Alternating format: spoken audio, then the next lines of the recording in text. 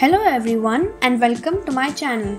Today's video is a comparison of Microsoft OneNote and Google Keep. Both are built for the same purpose, which is being organized and keeping notes. So let's get started with the video. This is OneNote. Here is the Home tab.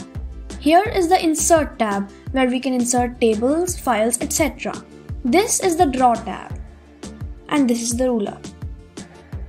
This is the View tab containing Immersive Reader, Page Color, Rule Lines, etc. And this is the additional Help tab. Here is a note I made. Now let's head over to Google Keep. On the left side we can see Notes, Reminders, Edit Labels, Archive and Trash. Let's write a little note. On writing a note, there are a few options like Remind Me, Collaborator, Add Image, Archive, More, Undo, etc. Let's make the note purple and pin it onto the screen.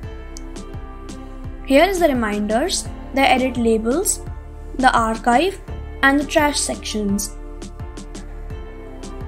So after careful analysis, I think Google Keep is the better of the two because number 1, it is more user-friendly than OneNote. Number 2, its app interface is better.